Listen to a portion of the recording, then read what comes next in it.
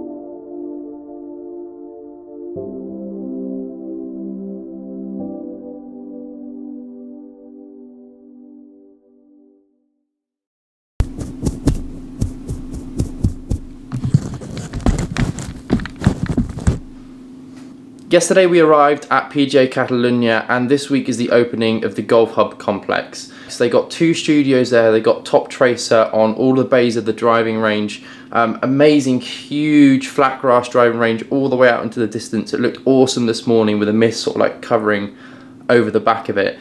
And the hotel we stayed in, as you saw there, is pretty incredible, to be honest. It is by far and away the nicest hotel I've ever stayed in my life. So just being here at this place is an amazing experience, not to mention what's going to happen tomorrow, which I'm extremely nervous for.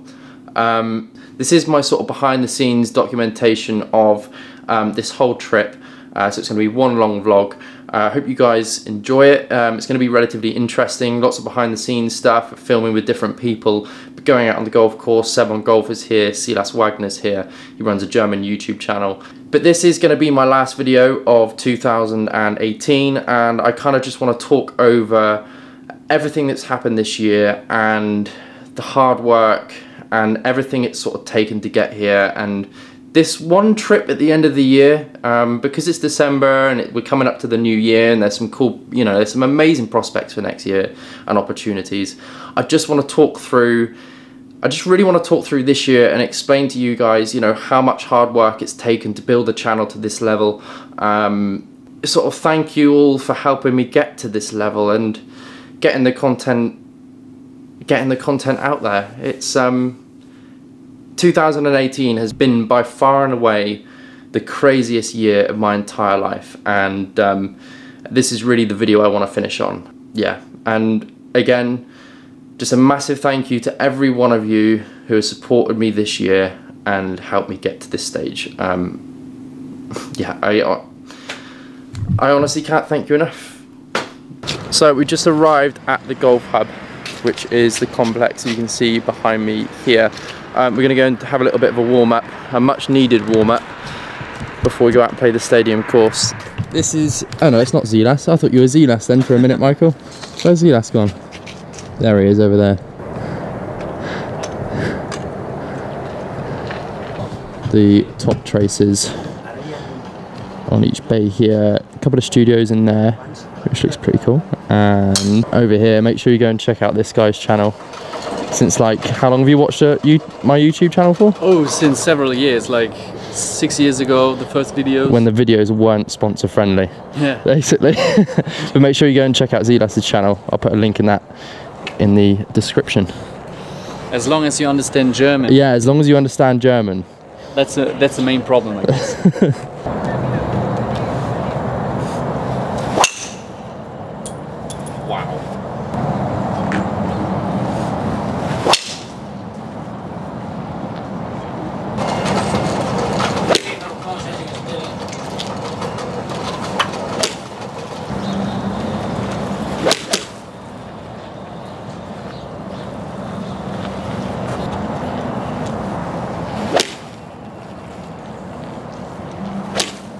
So we're just finishing up here on the driving range, and then we're heading over to the short game area. We're going to do some a little bit of a short game warm-up before we go out, and then we're coming back to the driving range to have a go on Gears Golf in the studio over there, which is going to be quite interesting to maybe look at a few things in the swing, not just mine but Silas, Michael, and Seb's getting here in a bit as well. So should be an interesting session. I might make that into a separate video, so the stuff you see now maybe just sort of behind the scenes stuff off the phone. But I'm looking forward to that. It's going to be interesting to see how wild my swing really is. So on the short game area here, it's quite interesting. They've got, is it 4 different bunkers, Michael? 4 different bunkers with 4 different types of sand. This is the volcanic bunker. So am I right inside? I still need outside information on this because I'm not like quite clued up. I haven't played abroad that much, so I played out of different types of sand. Just saying to Michael when I played the Carter Golf Resort, it was like broken up seashells and stones, and it is nothing like hitting at the sand. And this kind of looks the same, but it's a little bit sort of browner. And then if we go over to the other bunkers, this stuff here is the really fine powdery type sand, which is generally what we kind of see in the UK. And in this bunker we got more of a beachy type sand, so the beigey sort of coloured stuff you might have back home, not quite as powdery as the other bunker. I really want to come and live in Spain. So many more different situations you can put yourself in around these greens, and it's just an amazing complex. It's just a shame we don't have the weather back in the UK to sustain a facility like this through the winter.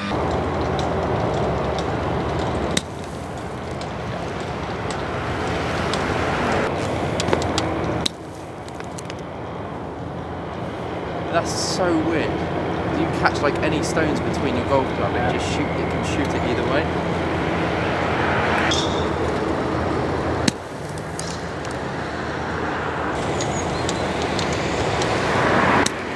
I don't want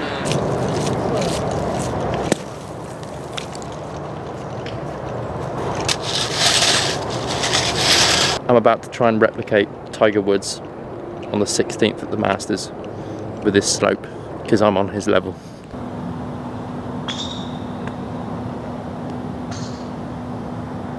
Go on, go on.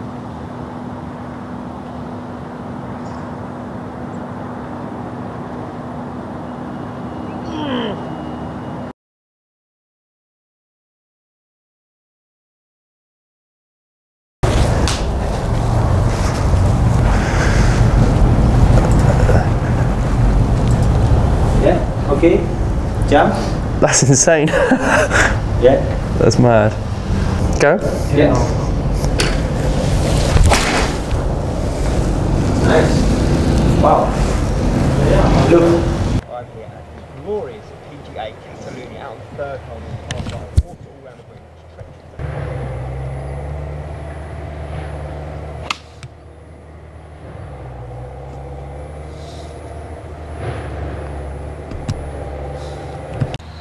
Yeah, he has got roughly about 200 yards downhill lie.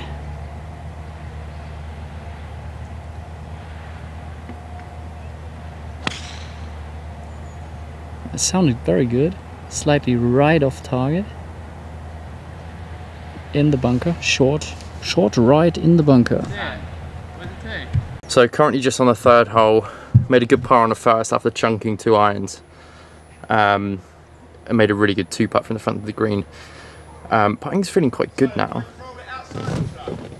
Yeah, go for it, mate. It's fine. Yeah, playing 2019 rules, which is different. The old knee-high drops. Going to be a few of them today.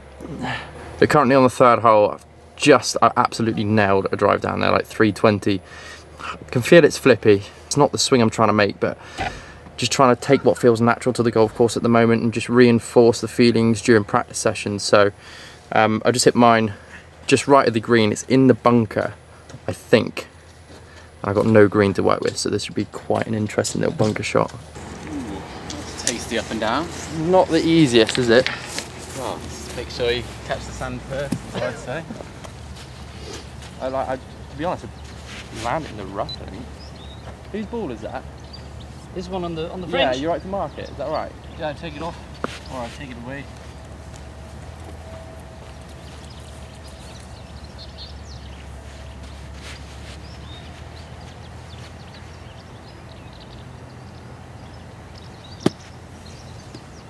That is lovely. Take that every day. Well played, mate. Very good indeed. Hey, this is for 5? For a 4 or for the win? Saw how much Michael's broken as well. It was a lot.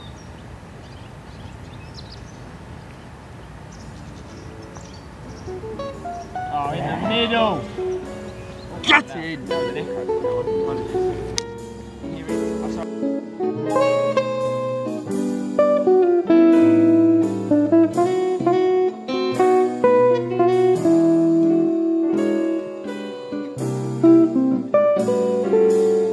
So this is the 11th hole here at Catalunya and it's quite spectacular. It's incredible. Playing like 2 clubs downhill.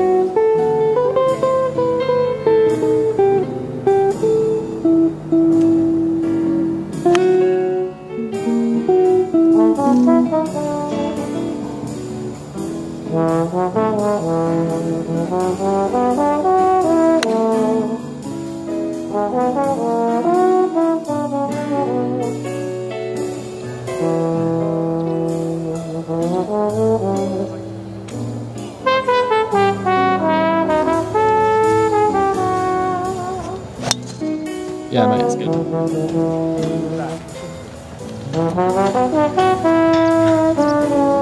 Consistent.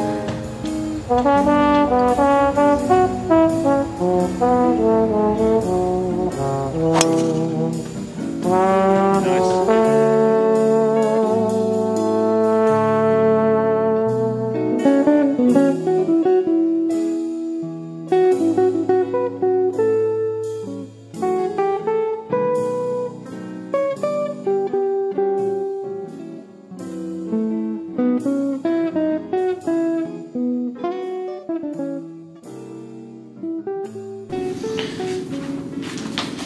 Why is everything always such a mess?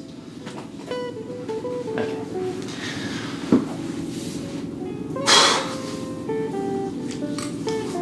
Just got back from having dinner, which is pretty cool because I got to meet Vinny O'Connor, who does a lot of presenting for Sky Sports. So it's good to meet him. Also, Seb on Golf Today was here. It's good to meet him because I've watched his videos over the past couple of years as well.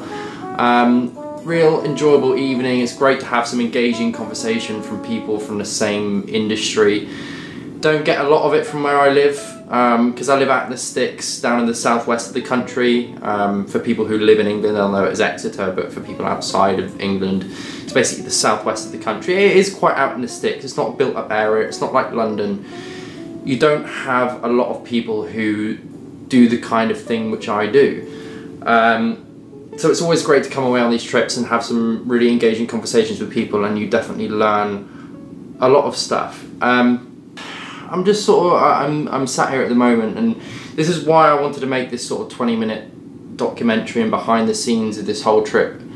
And it's, this trip's kind of, have led me to tonight and just sitting down and really having an honest chat with you guys about the channel really, and where we are now compared to where we are last year, all the things which have happened in the last year, which is, it's been one crazy year. Obviously the birth of my child and the grind with YouTube. You know, you guys don't see the, you know, the thousands of hours which has been done this year behind the camera and behind the laptop, and it's been a very full-on year. A lot of work, a lot of practicing golf, nowhere near as much as I should be, but I'm not going to be able to do that until I have a cameraman and an editor. That's something I want to talk in a little bit deeper as well in a minute.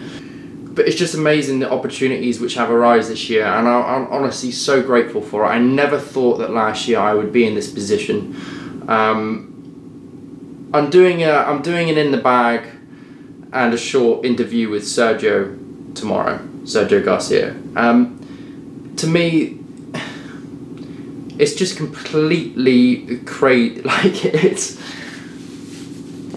crazy. Like I was walking out by reception earlier, about to go and have dinner with a great group of people, and Sergio's there just like casually checking into the hotel, and it's like I'm there and I'm scratching my head. I'm like, is this how crazy life has become in the space of 12 months? And the prospects of where I could be in the next year with YouTube is insane. But I'm forever in this at the moment, and I know this isn't going to be permanent. I'm constantly stuck in this middle ground of like, am I a YouTuber or am I a professional golfer? And the answer to that is this is something which has been bugging me the whole time, ever since I started YouTube again, ever since I started golf again, is that one doesn't work without the other. I will always stick with the same incentive, that my main goal is to reach my potential as a golfer and play at the highest level possible. On the other hand, I'm not going to be able to do that without YouTube. I can't play golf full time and not do YouTube, because YouTube is now my full-time job, believe it or not. Like, it's insane to think that in a year it's gone from being, you know, to try and get myself out there to sponsors and to reach new opportunities and new people and meet the right people. But I never thought that would actually happen over a 12-year period, and it's mental to now be sat here and have had all these opportunities come along. And the opportunity which I have, you know, this week, and all the travel which has gone on, the people I've met, it's crazy. But like I was saying, anyway, I'm rambling on, I know. But I just wanted a moment to be honest with you all, the people who do watch this channel and are really interested in my career. Golf doesn't work without YouTube, and YouTube doesn't work without golf. I've got to be good at golf to make good YouTube videos, kind of. And I've got to be good at YouTube to get myself in a position where I can have the team behind me that I need to go far in golf. I just want to clarify, because this is the last video of 2019, and you know, I want to really clarify my sort of thought process behind the direction of which the channel is going and how we're going to get there, because a lot of people don't understand. They're like, well, you're nowhere near good enough, and trust me, I know I'm nowhere near good enough at the moment. I know that. I watch my golf on a daily basis back on video. I feel the shots which I'm hitting. I know that my golf is not there yet, but that's because everything is being put into YouTube at the moment. You know, in the last week I've spent one day practicing. And to be honest, it's been like that for the whole year, although it may look to you guys like I practice and train a lot. It isn't that much, you know, it isn't that much. I spend the majority of my time behind a camera and behind a computer. That will change. I need a cameraman and an editor who can go to golf tournaments with me, who can come on, you know, practice days with me, or come on the golf course with me, film and edit the videos and upload them for me. I need to have a cameraman and an editor which I can pay to do that, so I can completely and utterly focus on golf. Because these guys who are there, they are completely obsessed with golf. They're putting in their hallway in the evening, they're putting in the countless hours of being obsessed, constantly learning new things, and I'm trying to juggle like two professions here. I'm trying to juggle YouTube as a profession, I'm trying to juggle playing golf as a profession. You really can't do both. So I'm kind of left in this middle ground. Don't know how long it's going to last. With the way things are going, it might last like another year. But one thing's for sure is YouTube has, although the golf hasn't been great, although I've learned a hell of a lot, YouTube has just blown up, and I'm so grateful. I'm literally so grateful for it. Like, coming on these trips is a massive eye-opener and makes me realise how far we've come. And I kind of want to end 2019 on that positive note, rather than dwelling on the golf not being so good. You know, I was playing better when I was 14, but the reason I was playing better when I was 14 was because I was obsessed with the game. It's all I did, it's all I knew, and I've got to get to that point again. But I feel like these videos are going to be the core and the root of the entire story. That's the goal. So I feel like having these personal conversations with you guys is also part of the entire process. And you know, if golf doesn't work out, I've got YouTube as a backup, and you guys are going to get some pretty insane content if that happens a few years down the line. So, you know, I plan to give this as long as I possibly can. Yeah, I just wanted to clarify, and I've been meaning to have this chat for ages, to be honest. And like, I never thought I'd be writing out this what's in the bag with Sergio Garcia setting camera setup, and like I've typed out this schedule to do in the bag. Like, I never thought I mean, I believed that I'd meet Sergio Garcia at some point, but then when it actually happens, like 12 months down the line after you're thinking these things, it's like, okay, this has happened seriously quick. I'm a little bit nervous for tomorrow, but really, really excited at the same time to not only find out what's in his bag, but to also ask him some quite in-depth questions. So I'll try and push it as much as I can and get as many questions in as I can. A few questions which you guys have asked, which are relatively quick fire ones, and then a couple of deeper ones which I want to ask about. But it is 11:52. I've got to be up in 7 hours from now. I've got to pack, tidy up, clean my golf clubs, clean my golf shoes, and get to sleep. See you in the morning. Bye.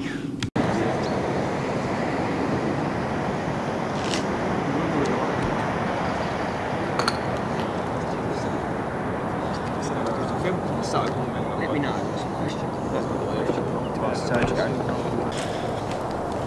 So it's the morning of the filming. Sergio's just over on the range at the moment. He's going to get done there. We're going to go out on the golf course and play down 13, which is the signature hole here. So hopefully get some really good footage of that. And then it's my turn to come back and film with Sergio. A little bit nervous, not gonna lie. But on another note, the visibility this morning is a lot better. Yesterday there's quite a lot of mist, which was quite cool for some camera angles, and we got some good footage, but we got the nice mountain backdrop this morning, which is looking, well, I'll show you. Camera doesn't really do it that much justice, but it looks absolutely stunning out here today. So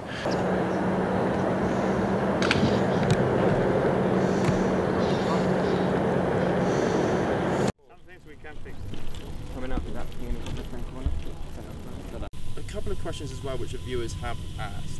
One was, what was your handicap when you were 16? When I was 16, I think I was probably somewhere around +4, +5, I think. That's pretty insane. That's pretty insane.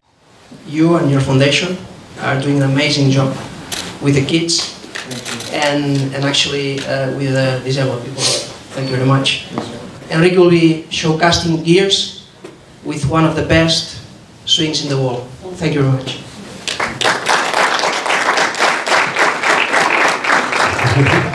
Give us the numbers about the ball flight.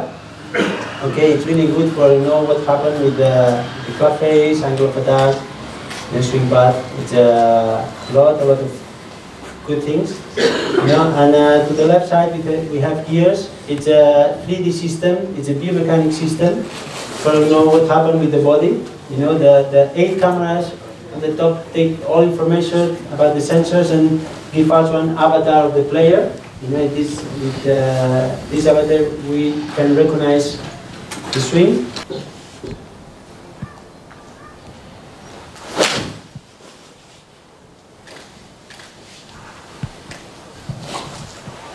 With this system we can ignore all data in all swing, even the different parts in the beginning, the takeaway, on the top, the impact. This is great for study, for improve, for see what they need to work, for make better shots. Okay, now I think it's nice to see one driver. Okay, do you like to see one driver? Yes. Yes.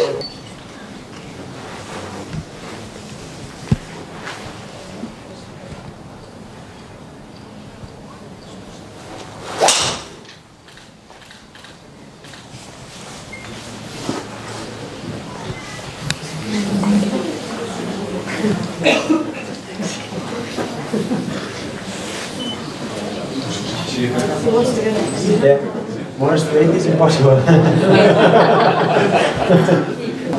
Can you show us the fade now? Fade? Only for the system to see the difference.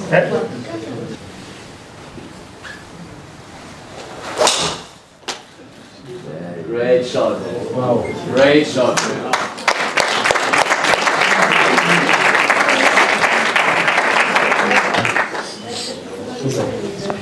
Si quieres ya, vamos a una pregunta. Okay, any more questions?